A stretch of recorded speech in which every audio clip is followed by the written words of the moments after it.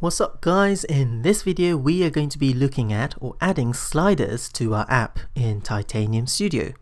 So I hope that you've or most of you have seen sliders. It's basically one with a long line and then you have this like circle or whatever in the middle, and you press on it and you move left and right and the value changes depending on where you stop that circle. I'll show you in a sec. Okay, so without any more rambling, I'm just going to start writing code. If you've been following my video, all you need to do is just clear out the app.js, and if you haven't, don't worry, all you need to do is just create a new default project and delete the whatever's inside your app.js. Okay, so let's start with a window. So var win equals tie.ui.create window.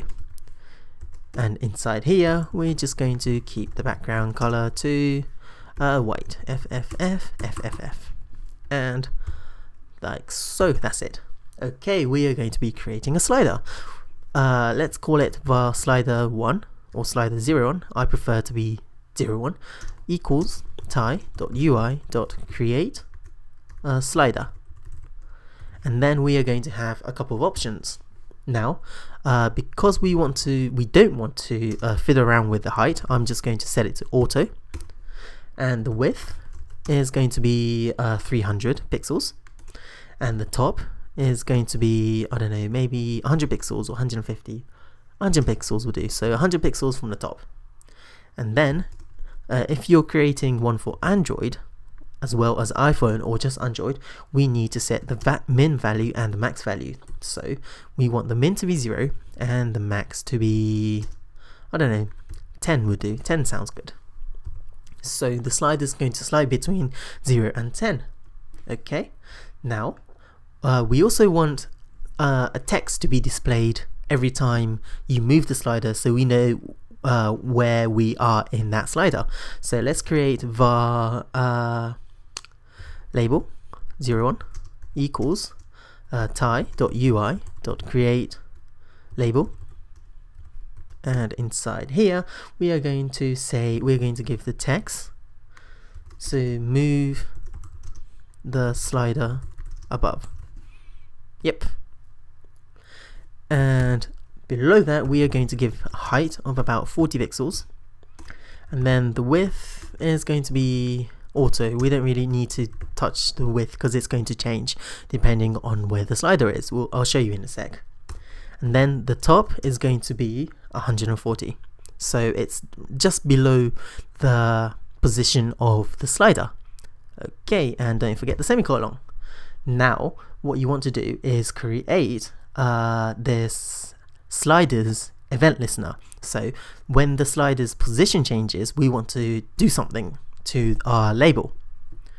Okay, so what we're going to do is say slider 001 dot, oops, I don't know why I'm keep on pressing space, add event listener, and in here we are going to write change because we want to look at the change in the position of the slider, and as usual it's going to be function e.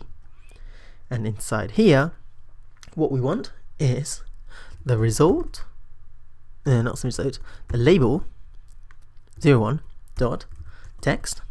So the text of the label 1 is going to equal e dot value. Now what this means, basically this e dot value represents the position of the slider, and the position of the slider is basically the value of the slider. So you've got a slider between 0 and 10, so the min is 0 and the max is 10, and you put your slider right at the middle. That means that the value is going to equal 5.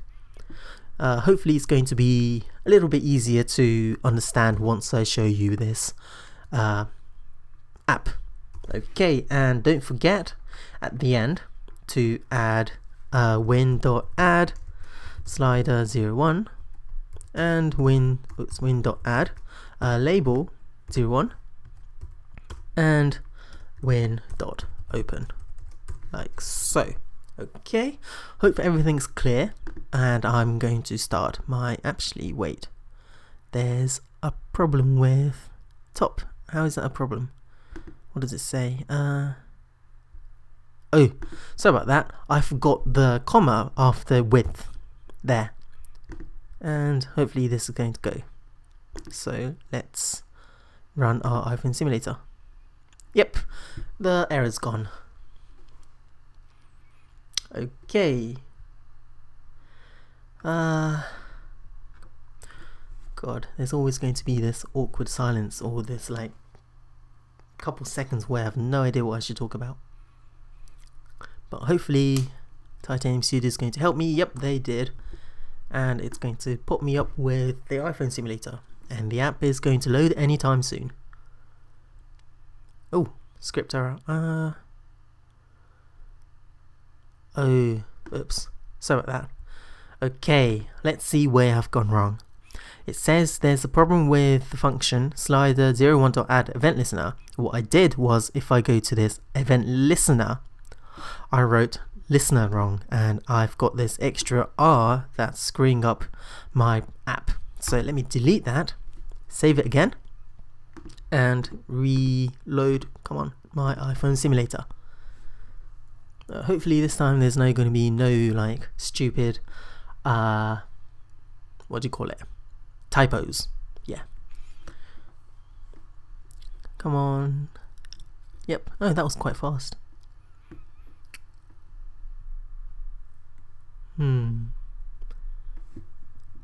Yep, powered by Titanium, and it's going to load. Okay, so this is a slider, and we have this default slider image, and we have this default button, and if I click on it and drag, the labels text, which by default was it moved the slider above or something, has now changed to the value of the slider, and that changes depending on where I've moved my slider to. So the minimum is 0, the maximum is 10, roundabout here is 5, come on, 5, there we go, oops, oh well, and that's about 2.5, and that's about 7.5, so that's the default slider. Now this itself is really cool, but then what if you could change the slider's image? So what if you could customize the slider itself? What if you didn't like this white and blue slider and this white circle, and you wanted something different for your app, or it doesn't fit this theme? What you could do is use custom images for this. So let me close my Titanium iPhone simulator, and then in my desktop, in my Magic Untitled folder, in this video I've added 4 images. Now what they are is, these are 2 bars and 2 button over images, or no, 2 bar and 2 button images. Now this button image is basically the image for the slider's background itself, and this is going to be the image for the, which is going to replace that default boring circle. So I'll show you what happens. So I'm going to add this to the default resources directly, and I'm just going to click OK to what was it, to copy the files. Okay, so now I have all the 4 files inside my app in the resources. Now where should I write this? var slider 1, below the label, above the slider's event listener, I'm going to give it some space and write my new slider. So var slider02 equals tie.ui.create slider. And inside here there's going to be a couple more properties. So the height of the slider itself we don't want to touch, so it's going to be auto like before. The width is going to be 300, it's not going to change, and the height is going to be no, the height is auto, and we want it to be, instead of figuring out how many pixels we want from the top, we're going to say we want it to be this time from the bottom. So from the bottom we want it to be about I don't know, 60 pixels from the bottom. Sounds about good. Or I don't know, I could even make it 50 sounds about okay. Now I'm going to add new properties called thumb image, okay, and that is the image for the slider bar, okay, and that is going to equal bar.png, which is this one over here. So this one, Okay, and thumb, no, I need highlighted sum image, which is this one. So highlighted sum image is going to be bar over.png. You'll see what all of these are in a second once I load my app. And I am going to say right track image is going to equal button .png, and this no, not highlighted, left track image is going to be equal button over.png, and anything else. Yep, I want my min value and my max value. So min is going to be 0 and max is going to be 100, and I could give it a value, so default value, but no, let's just stop it like that and make sure to have my semicolon at the end. Okay, shall I add the label? I guess I'm going to add the label as well. No, before I add my label, I'm just going to load my project so that you guys who are absolutely confused or perplexed or baffled, whatever you want to call it, at what all these or each of these images do, I'm going to quickly show you what they are before I write my event listener and my label. So the iPhone simulator is loading. Hopefully there's not going to be any stupid typos or errors. Come on, give me a slider. Yep, I think it's fine. Yep, it's fine. And no, it's not fine. Oh, okay. Oh, I'm being an idiot again. I didn't add the slider 2 into this win. So win.add slider 02. God, I can't believe how stupid I could be sometimes, especially when I'm recording. Launching application. Come on.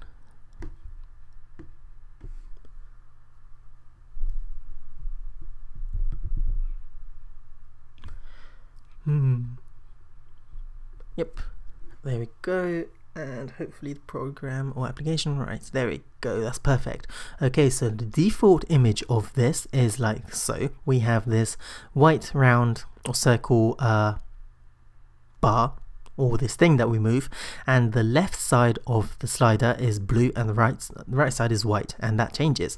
And now this one has this is different. Now if I press this, you see that the color of this circle changes. It gets darker, like so. If I click on it, or by default it's green, but if I click on it, it turns red.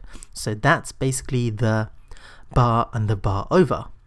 Now if I go over here, this is basically the left track image, the left side of the image, which is this button over, and this is the right side of the image, like so. So automatically if I click on it, this color changes from green to red, and whether I go left or right, the width of the image in the track image changes, like so. So it looks as if it's moving. Actually, it is moving. What am I saying? Okay, I wanted to create the label and the event listener for my slider 2 as well, just like my slider 1, but I'm already past my 30-minute mark and the video is getting a bit too long, so I think I'll stop it there. If you want to create that changing number label thing, all you need to do is add another label, call it label 2 or something, and add another event listener exactly the same with slider 01, but change that thing, the slider name and the label name, from slider 01 to slider 02 and the label 01 to label 02. So that's about it. Thanks for watching, and I'll see you guys later.